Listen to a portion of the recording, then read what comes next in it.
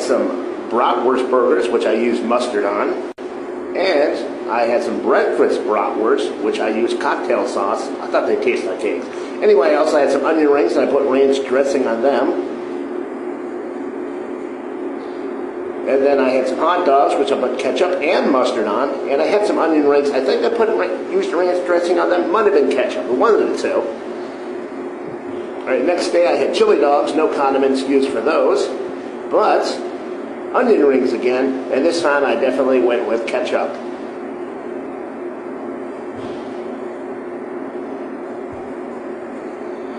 Alright, today for breakfast I had an egg, cheese, and ham sandwich, and I used ketchup on that.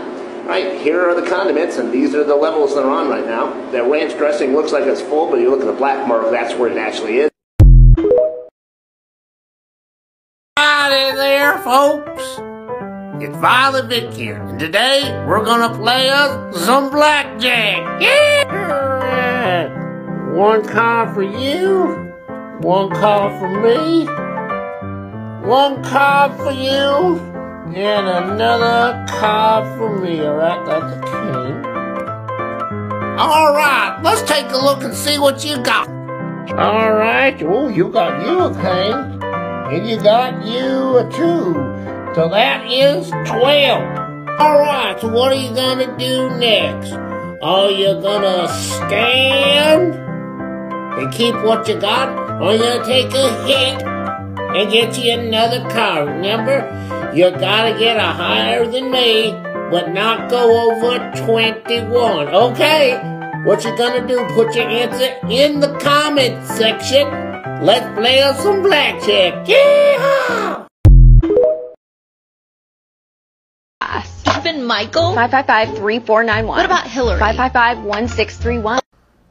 Welcome to the 555 phone book, where we find 555 phone numbers in movie and television and put number 555 phone book. Okay, today we got something different.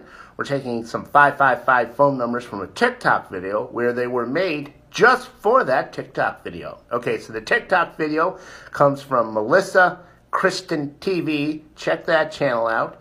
And it's basically about how some of us once had to memorize phone numbers. Yeah.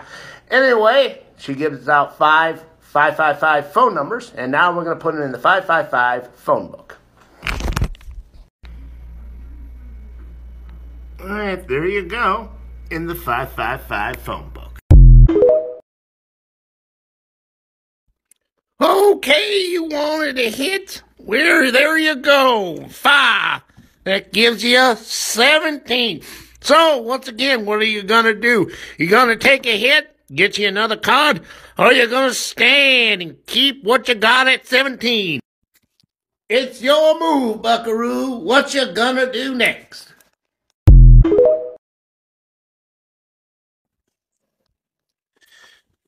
Okay, so this week's trivia question, sticking with definitions, what do you call the little towers that are on top of a barn? You know, got like the barn roof, and then jutting out of it, you got these little tower things. Sometimes they're shaped like domes. What do you call those things? They're used for ventilation, apparently.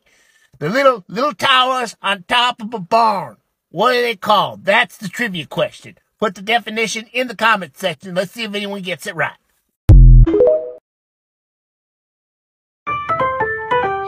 Okay, you're gonna stand at 17. Let's see what I got. I got an ace, and that makes you 21. I win. Well, better luck next time. Yeah! Sex with Joe Biden or bring back slavery? You know what's fucked up about this question is potentially I could see something like this happening where the Republicans, seeing how terrible they've become, they would repeal the 13th Amendment and bring back slavery. And for some reason, our only option to prevent this would be to please Joe Biden. Because that's kind of how things feel right now.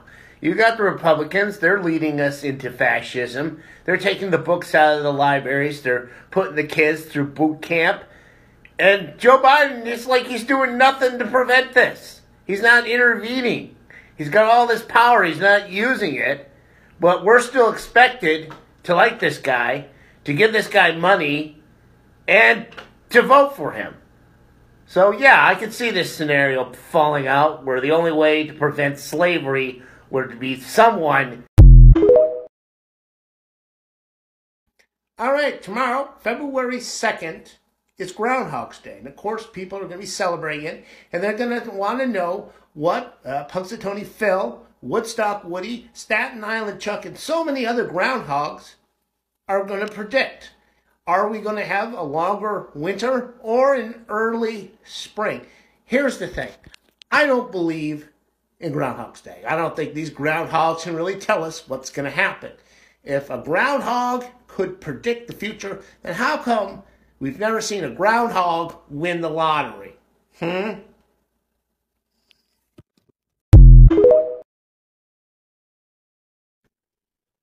Bullshit.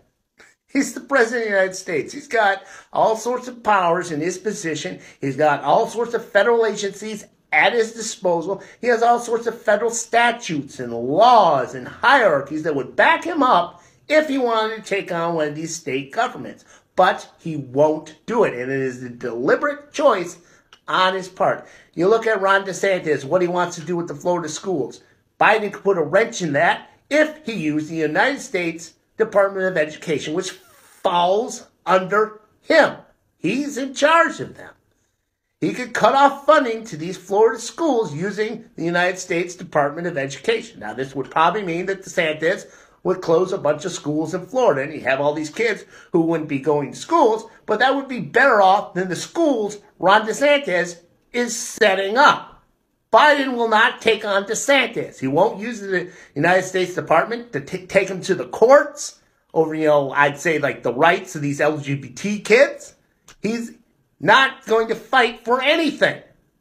As far as the Supreme Court, he could have packed that with liberal justices in the first 2 years that he was in office. He made a choice not to do it. We are in desperate times, and he wants to be a mediocre leader, and he's going to put everything on us, the voters. We're supposed to vote for him. We're supposed to support him. We're supposed to pitch in $5 here and there for him to do absolutely nothing. No, bullshit.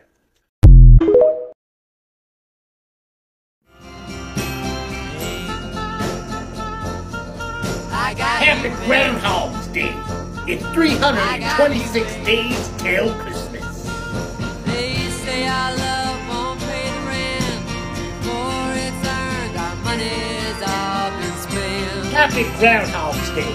It's 326 days till Christmas. But at least I'm sure of all the things we got. Welcome to Groundhog's Day. It's 326 days till I Christmas. got you, babe. I got you, babe.